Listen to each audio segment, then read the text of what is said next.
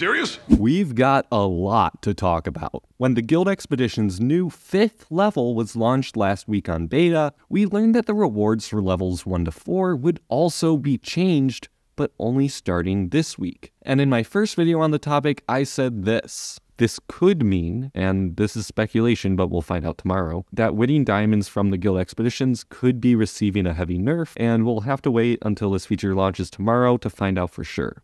And I'll give you one guess what we found out. That's right, diamond rewards from the Guild Expeditions have been heavily nerfed, and that's not even the biggest change. Whereas diamonds used to be available throughout all 4 levels, they are now limited entirely to level 4, and only 3 encounters at that. Now, before, completing all 4 of those levels would give you an average of about 158 diamonds per week. Now, you only average 81. Instead of about 8,200 diamonds per year on average from the expeditions, you now average only 4,200. Additionally, rewards other than diamonds have been changed quite a bit. Instead of chances at winning the normal Guild Expedition buildings like the Face of the Ancient or Tribal Square, they have been relegated to 1 of 4 selection kits.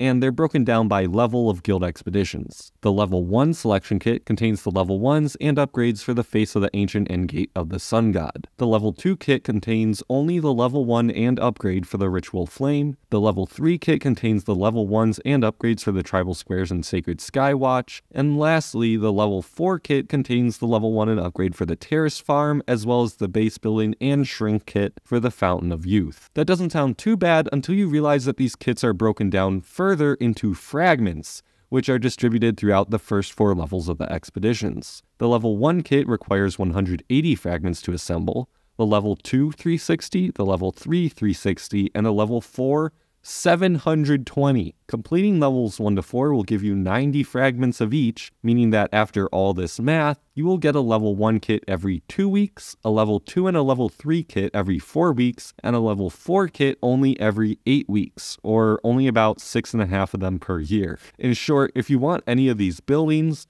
you would actually be better off just placing and leveling a Temple of Relics. I just ran the numbers, and it looks like you can get more buildings per week from a level 24 Temple of Relics if you only play the first 4 levels of the expeditions, and only a level 19 temple if you play all 5 levels. Of course, you get something from the Guild Expeditions, right? Well, yes. You now get a lot more forge points, previous era goods, and units. Oh, and more Temple of Relics blueprints, but they're only from level 3.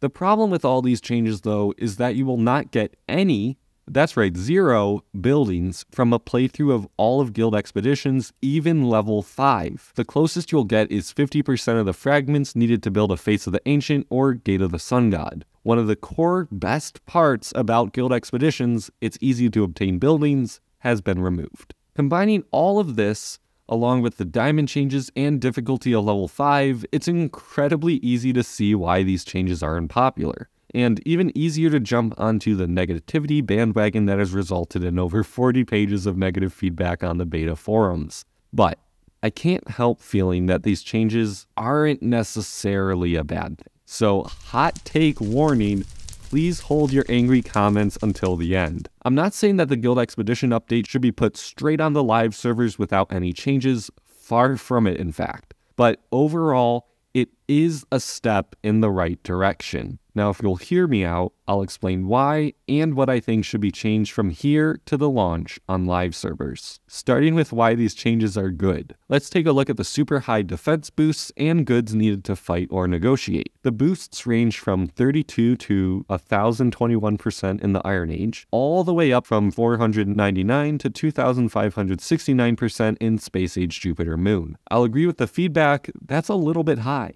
However, it is extremely refreshing to see somewhere in the game that does not use attack boosts. Forge of Empires has long been dominated with the singular strategy of only getting more attack boosts, and I think it's a positive change to have an area of the game move away from that. I would argue that the boosts maybe be changed to about the same values as level 4, but being defense instead of attack, meaning the max enemy boost in Space Age Jupiter Moon would be only 569 instead of 2,569. It would still be a difficult challenge as most players don't have high defense boosts, but it would still be possible and not too far out of the question to build some defensive buildings for. In terms of negotiations, same kind of idea. I like that they're actually useful for level 5, but I wish that they weren't insanely expensive. Interestingly though, we did get a response on the difficulty of the expeditions, being mainly that there will be new sources coming soon where we can get more defense boosts, and that the high difficulty is an intended feature. However, as we don't currently have those sources, we can only give the logical feedback that the difficulty is too high as of right now. In short, don't go grabbing your pitchforks for level 5 until we see the direction the game actually goes. We might get ways to get tons of defense boost for our cities, so by the time level 5 rolls out to live servers, the difficulty might not be an issue after all. Also on the defensive boost topic, I caught a lot of flack on my last video for saying that you should probably save defensive buildings starting now until we see how all these changes turn out, and I still stand by that. You don't have to place down any defensive buildings. In fact, I recommend not doing that right now. But maybe just don't trade away everything defensive to the Antiques dealer, like usual, and also consider leveling your Terracotta army, which helps your attacking armies too, and it's a cool great building, so I mean, it doesn't hurt you.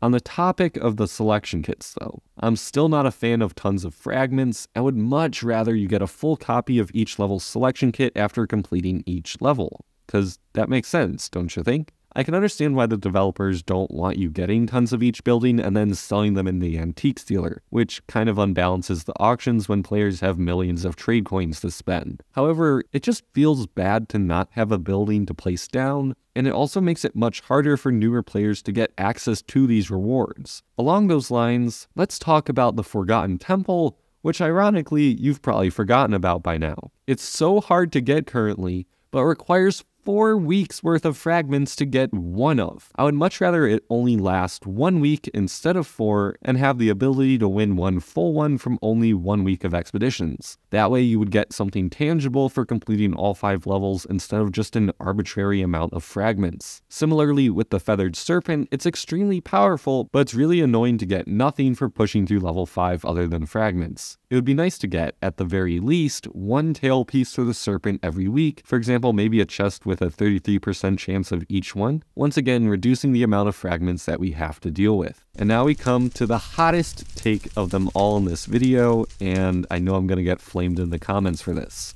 I'm fine with the diamond change. Is it frustrating? Absolutely. Do I want more diamonds? You could bet your last pot of gold on it. But can I understand why the diamonds have been nerfed? Yes.